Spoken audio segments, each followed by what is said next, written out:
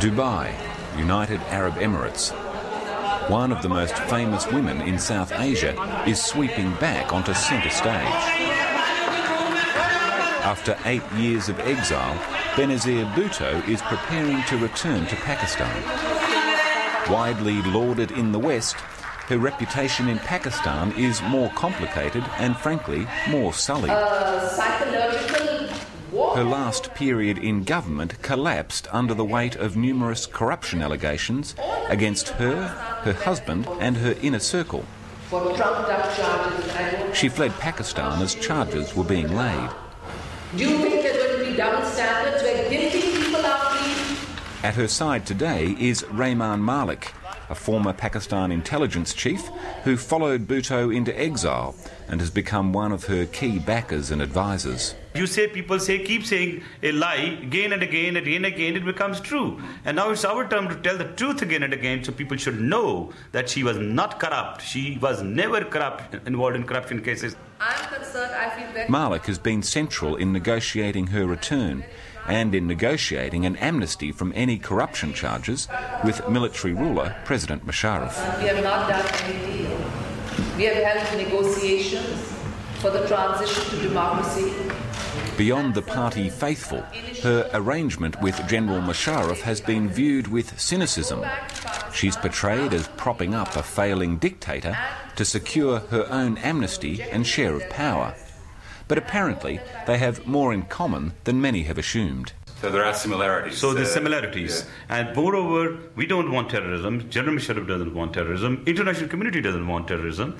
So this is a very commonplace thing, which is which a common issue. So in a way, the terrorist threat has brought you together. And I think General Musharraf has realized that this cannot be controlled alone by him and needs a political force.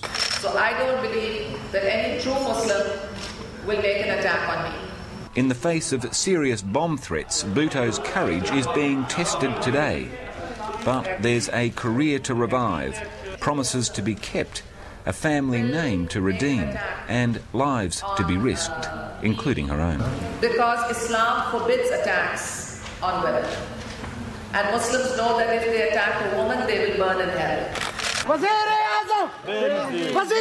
As she heads to the plane, the most notable absences are the British and American politicians who had apparently pledged to travel in with her. It seems they now have other engagements. But there's no shortage of people keen to share this journey with her.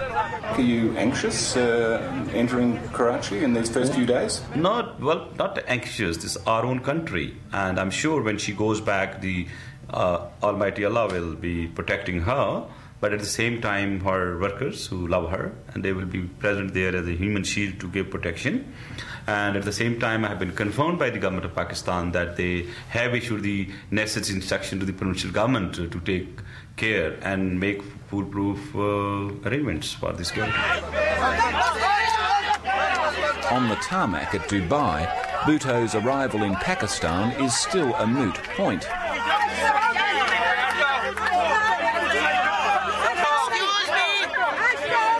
For half an hour, the captain refuses to take off until the human shields in economy class settle down. Excuse me, please. Sit down. A moment's silence for liftoff, and the jubilation starts again.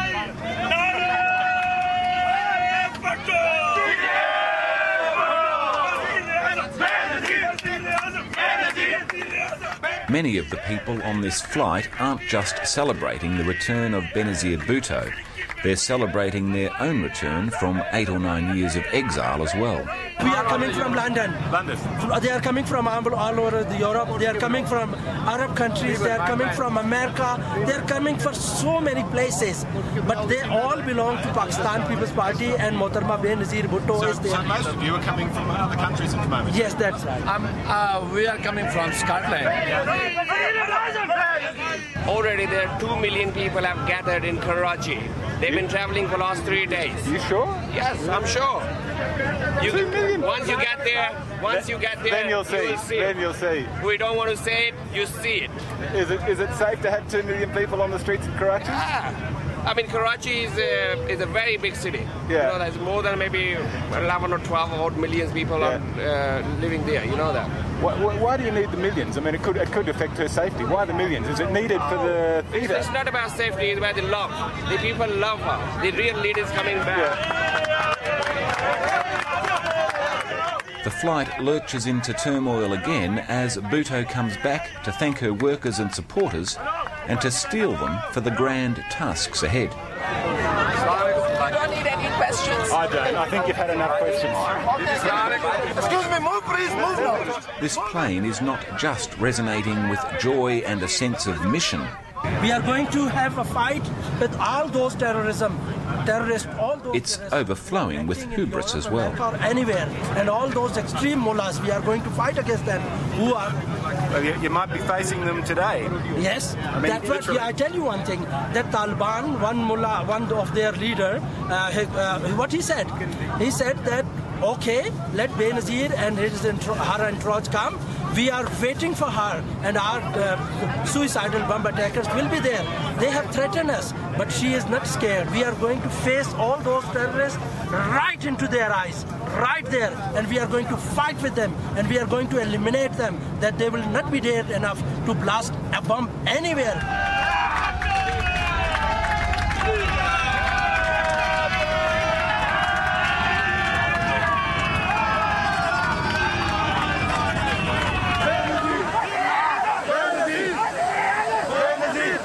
After years of anticipating this homecoming, Benazir Bhutto and her party have just 10 hours left before this day will be torn apart.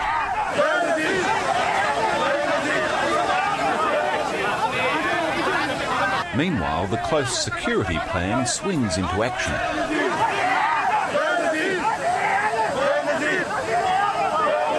The VIP lounge gives her an opportunity to quietly compose her thoughts and meet some dignitaries before the day begins. A respite from the crowds and chaos that she'll soon have to face.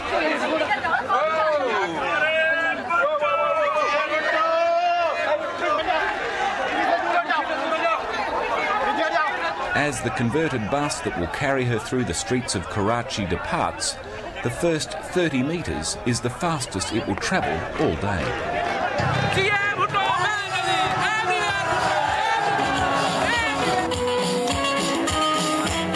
The Bhutto bus inches its way through the crowd on its 20-kilometre journey to her home.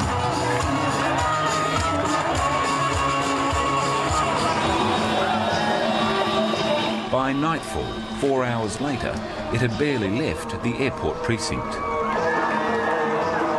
In the streets ahead of the convoy, more crowds are gathering to catch a glimpse of Bhutto.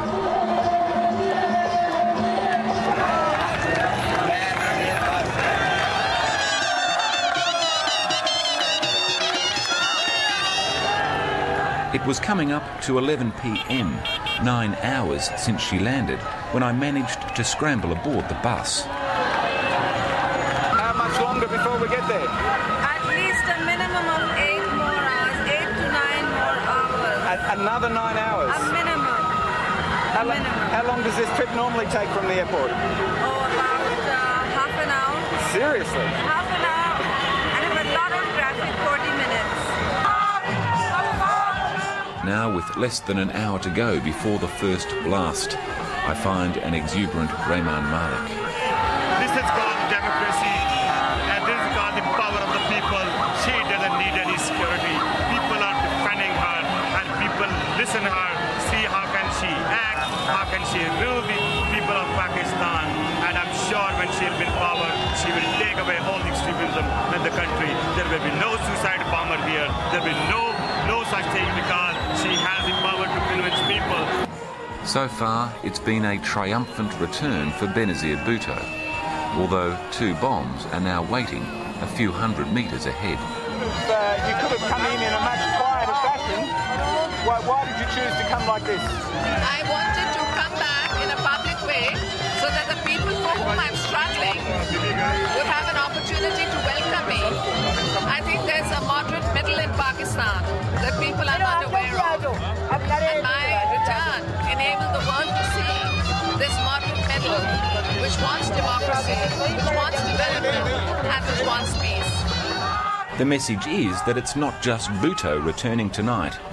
With crowds still pouring in, politics itself is returning to Pakistan after 8 years of military rule. The doubts about her negotiating with Musharraf seem to be washing away. Do you think that cynicism has gone today? Well, I think people are critical of the People's Party talking to General Musharraf because General Musharraf's popularity ratings are at a low. I think it's the lowest since polling started in the country. So there is criticism of that. But it's important also to find a way to get democracy without bloodshed. The street option or the protests always remain.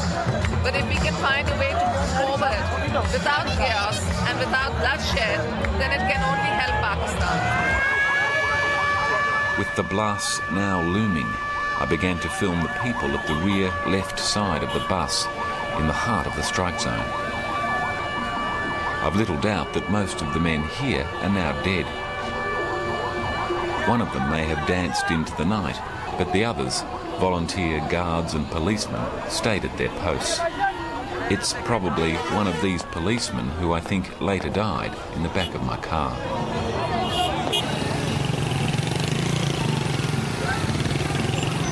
Thank you. Behind the guards came the party faithful,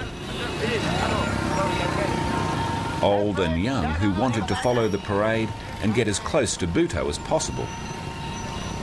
I'll never have any idea which of these people survived. This is the great leader of Pakistan.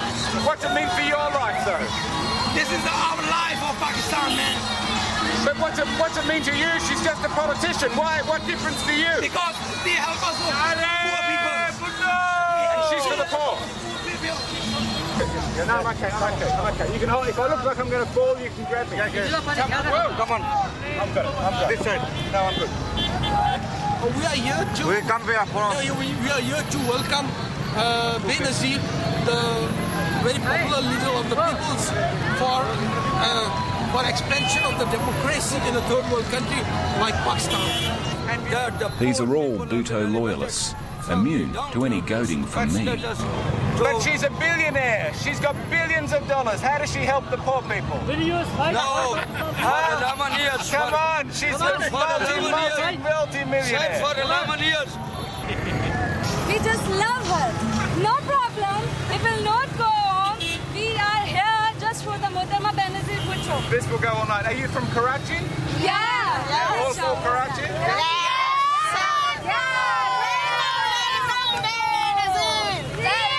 I made my way back to my car. 15 minutes later, the first explosion roared up in front of me. What was that? What was that? Attack? What was it, a bomb? It's an attack.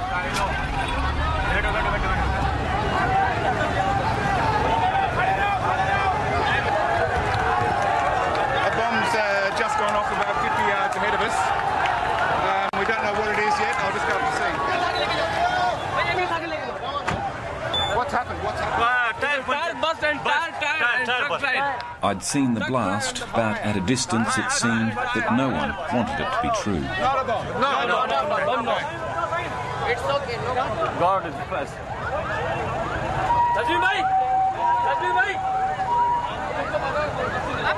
Within seconds, there'd be no more doubts.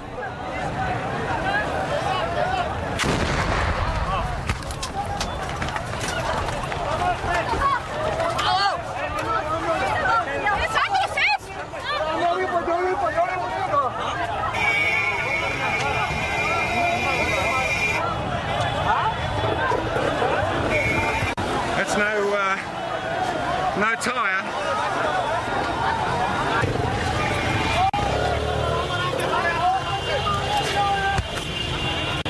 Stay here.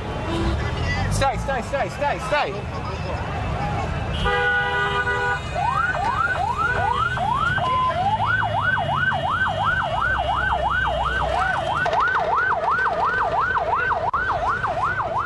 I recognised some of the faces among the walking wounded.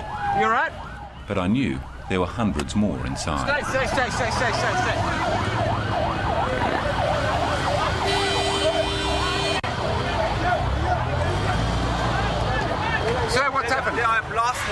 There's a blast. There are two blasts just went off right now.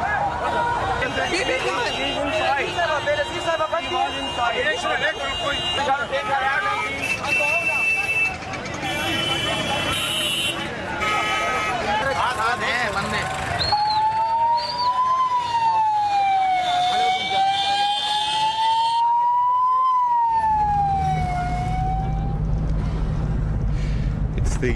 It's the next day. The streets of Karachi are pretty empty. These are normally pretty teeming boulevards.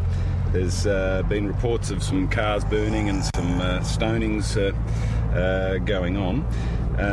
Benazir Bhutto is about to make her first press conference since the explosion last night. Bhutto's press conference to offer her condolences and some hope for the path ahead soon descends into a farce. Stop it! All of you stop this, please! This is Pakistan security. Most can't see or hear her, and that may be her fate as she enters the coming election campaign. But we are not prepared to surrender our great nation to the militants. Bhutto is undeterred, but it's unlikely she'll be holding any more large rallies, a vital part of Pakistani politics. She can't appear in public without the risk of losing her own life, or the weight of risking the lives of others. At this critical time in Pakistan's history, it will be harder than ever to make herself heard.